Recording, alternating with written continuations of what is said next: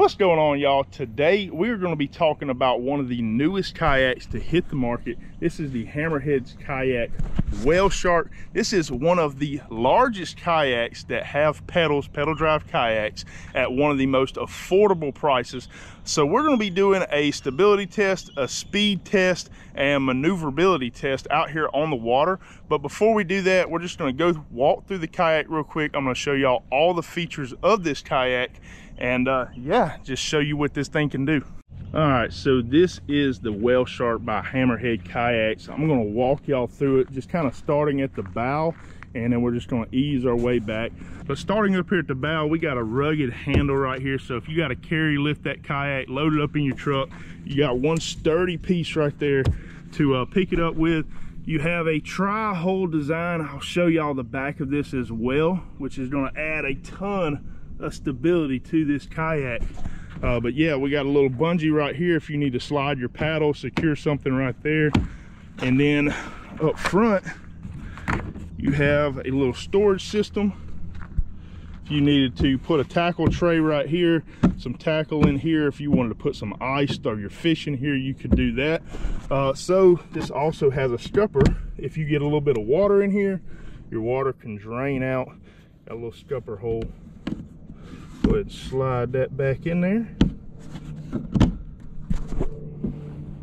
And that just secures with these little latches right here. So moving on forward, we got track systems for all your mounts. If you want to put rod holders, fish finders, anything like that, you can secure them to your track mounts. Also have 4 rod holders right here. So if you're unhooking a fish, you can set your rod right there, handle your fish, pick your rod back up, good to go. Now you do have your pedal drive system right here, which just snaps in. You got 2 little clips down here, and you can pull that out. Now one of the cool things about this kayak is, although right now we have a fin style drive, you can interchange that with a propeller style drive. So you can get your reverse or anything like that. You can pretty much just swap these drives out. Like I said, we got the fins in here now, but you can swap that out real easy and get you a propeller style drive. Comes with 2 different options, fin or propeller, like I said. But yeah, moving forward, we have storage right here. So if you have any kind of tackle or anything you want to store right here beneath you, you can easily get to it, phone, wallet, keys, stuff like that. Lock that back down in place. Now here's your seat that you're going to be sitting in. You got straps right here, so if you want to bring that seat in, give you a little bit more lumbar support, you can tighten that strap down, or you can loosen them up, kind of relaxed position, lean back a little bit. You got tracks that these are laying on. You can put gear and things like that if you want to use this track system to put extra gear on, but it's designed to loosen that seat up if you want to bring that seat forward to get you closer to your pedals, or push it back if you got some longer legs. So fully adjustable seat right there. You also have 3 positions that you can adjust this seat to. So it's in a high position right now. As you see, there's 3 notches right here. So all I got to do is pick up on that seat. I can drop it down into the middle position, or like I have right now, in the low position. You also have some rugged carrying handles right here. All of this is one whole design, so you don't got to worry about anything breaking or snapping off of there. Very rugged handles. Cup holder, more tackle trays. Y'all, this kayak is loaded down to manage your gear and tackle. I mean, there's just a lot of organization ability with this kayak. I love how they got tackle tray bins right here, so you can stack 2 or 3 tackle trays right there. But yeah, moving on back, you got 2 more rod holders right behind you, so you can store 4 rods right there. You got more gear tracks right here, so if you got any kind of flags, lights, or anything like that you want to put here, you can do that. Also comes with this bungee, so if you want to put a crate back here, secure that crate down with a bungee, you can do that as well. All right, let's move around to the other side real quick. So you got your rudder handle right here, so you can steer that rudder handle left and right. We are going to be testing out the maneuverability and the rudder system a little bit later on, but yeah, There's your rudder handle. You got a huge storage area right here, so if you want to put a big cooler back here, it's going to fit. You got a fish bag, anything like that, you want to put 2 crates, maybe you have a battery for a trolling motor, all sorts of space here to put whatever you want. Also, so you have ports right here. Now these do have gaskets on them, so if you get water in this area, it's not going to allow that water to leak into your hull. But you can unscrew this port as well as this port under here, and you can fully access this kayak if you want to run wires for your fish finders, trolling motors, lights, anything like that. You don't have to cut into the kayak. All you gotta do is unscrew these ports, lift that out, and you'll be able to get your hand in there and work inside the hole. So that's pretty cool as well. You do have your drain plug in the back, as well as 2 1/4-20 mounts right here. Also, if you got some lights or flags that you want to screw in there and kind of have them hanging off the bow, you do have those 1/4-20 mounts right there. All right, and then on the back you do have 3 rugged handles right there, good lifting points. This kayak does come in at 110 pounds, so if y'all are wondering the weight of the kayak, it is 110 pounds. The length is 13 feet and it is 37 inches wide, so really big kayak. Also down on the bottom, I'm going to show y'all that through hole kind of tri-hole system right there. So it's tunneled out, which is going to give you a lot of secondary stability. And then also on the bottom of the kayak you have a transducer port, so if you want to mount your fish finder or anything like that, you can just mount it up under there. It's got a spot for it to be tucked away where you're not going to damage your transducer, your fish finder. The last thing I'm going to show y'all before we put this thing in the water is the rudder. So this is your rudder system right there. You see it's kind of moving back and forth as you steer it, but you got this pin. You pull that pin out, boom, your rudder drops down.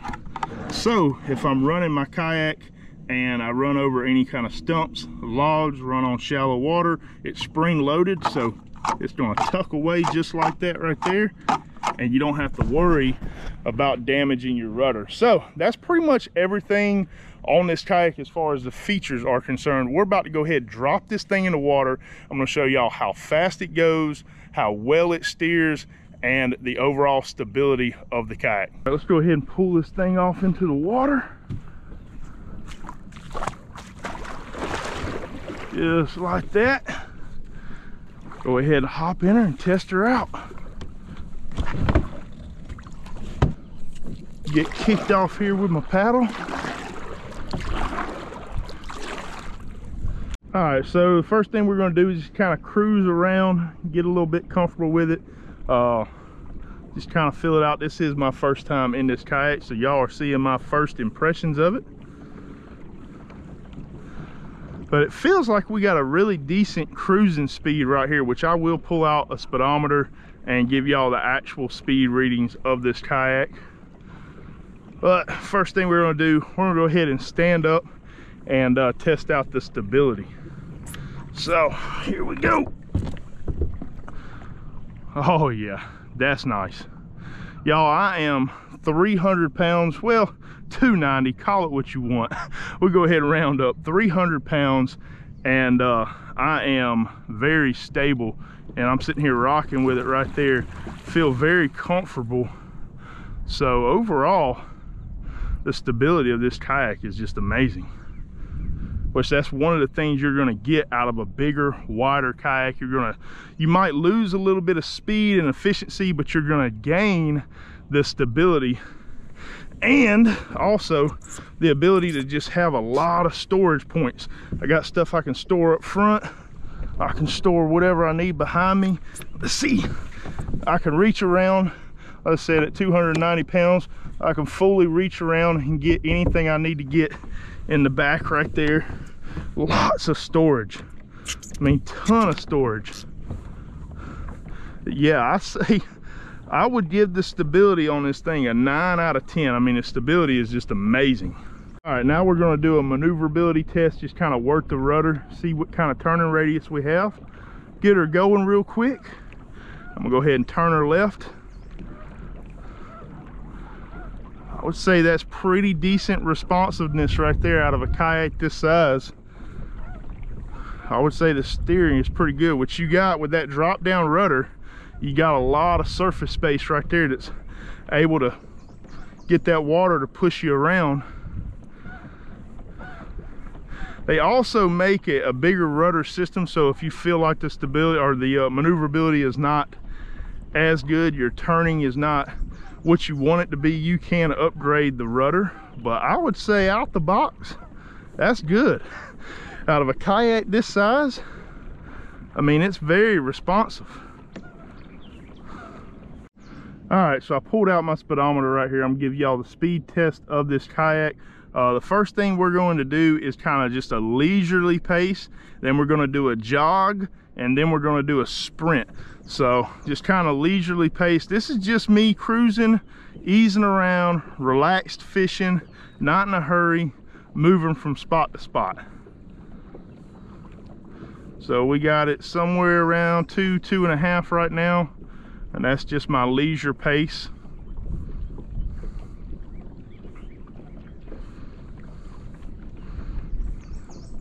All right, so we got it to 2 miles an hour. Now we're going to increase to a jog. Now this is a pace that I could probably hold 10-15 minutes, just kind of jogging, trying to get to my next spot. Maybe I'm in a tournament or something, I'm kind of got a little bit of a hurried pace, but I don't want to burn myself out. We're looking to get this thing to maybe around a sustained 3 miles an hour, which I would say that we're at 3 right there. This is a pace that I could hold easily for 10-15, maybe even 20 minutes getting to my next spot. So we're bouncing between 2 and 3, so it's just on the edge of 3 miles an hour. Now we're going to get this thing into a sprint. So sprint is a pace that I can hold for about, I don't know, 3 minutes, 4 minutes. Maybe I'm trying to outrun another angler. Maybe the storm popped up, something like that. Feel like we're going pretty good right there. See a little bit of wake behind me. Pushing 3. Can we get it to 4? Can we get it to 4?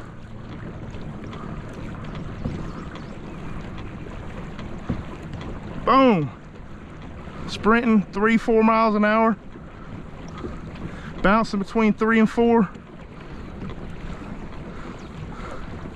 All right. Coming up right here. Let's he may slow down for us, but if he doesn't, we're going to get to see what kind of stability we have facing a little bit of waves. See if he throws a little wake. All right, so that is the speed, maneuverability, and stability test.